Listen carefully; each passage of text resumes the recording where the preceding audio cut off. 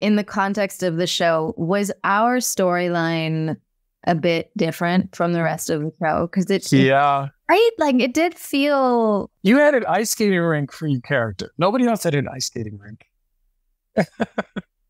Lana and Clark never went to an ice skating rink. They went to like a field or something else. But like, we went to your character was singled out for sure. Yeah, we went to Vegas. We got married in Vegas. Like, I liked the darkness too of my character. Like, we're talking about the innocence, but then they also went the distance with it. And call back again to Beeman, who was there. You know what I mean? Like, you can't do wrong with Beeman because he's gonna guide you. You're safe with Beeman. And I think that whole Vegas hotel room thing, I don't think we could have done that if Beeman wasn't there. You know what I mean? Like, he's got your back. Could there be any more sex? That's the most ever we've seen. I mean, it was just it was incessant. It was like it's not like I didn't like it. I mean, it was fine, but I just noticed it was like, wow, they continue to, what was probably a quarter of a page turned into a 3-page makeout scene that just kept going. And I was like, good Lord, we get it.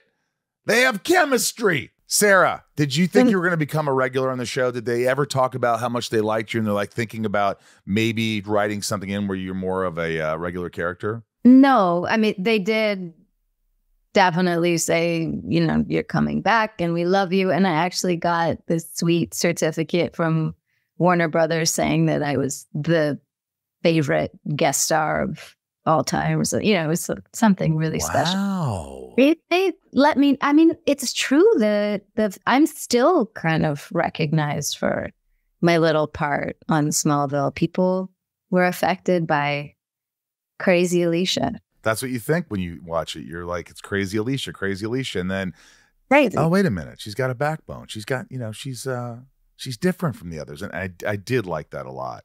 Was that something you talked to the writers about? Did you want to have something else if you're going to come back? It was in the writing.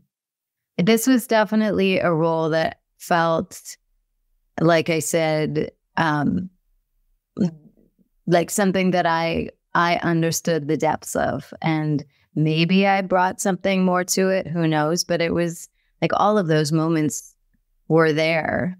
They wrote a love story. They wrote a story about two young people who felt truly seen and safe to be all of themselves with each other, and they'd never had that. I mean, it really is as simple as I remember falling in love, you know, in my early 20s and feeling like, oh my God, this is it. This is the person I want to be with for the rest of my life. And then you realize, oh no, this is just young love. This is just.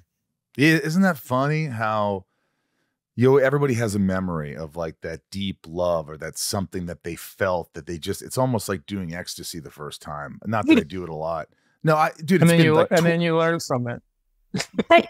And then you crash. Never want to do it again.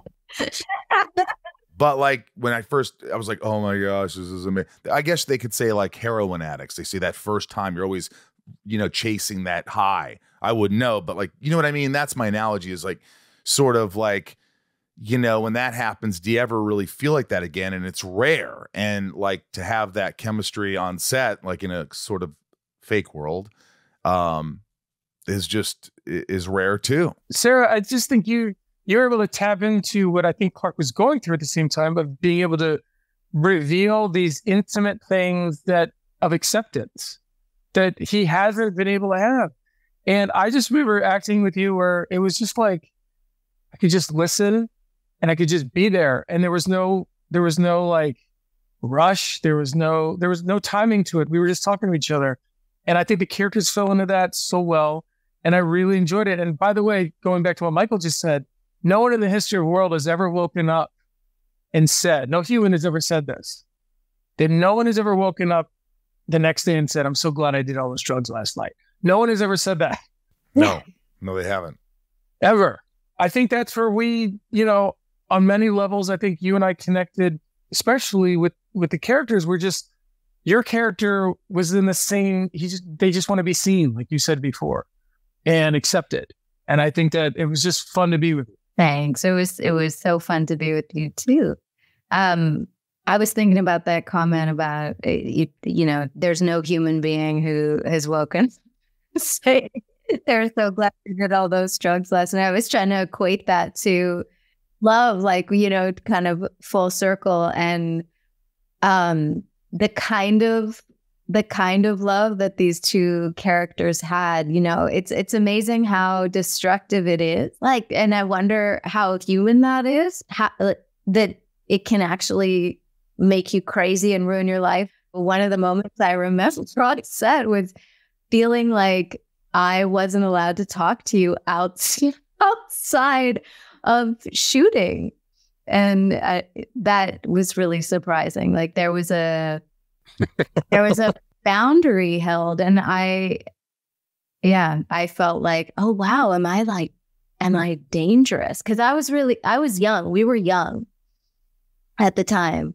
And so it was one of the first roles I'd had where I was managing that kind of chemistry that it's like, it is make-believe. We are cultivating this love, this energy, this kind of sexual chemistry. And I was doing my job. And then I remember like somebody saying basically like, keep it on set. Keep it professional. Keep it professional. Like they said. Was it Steve? Was it Steve?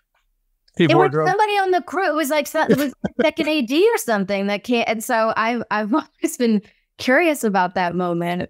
So I'm bringing it up now. But yeah, it's a formative moment for me where I was like, wow, I'm dangerous.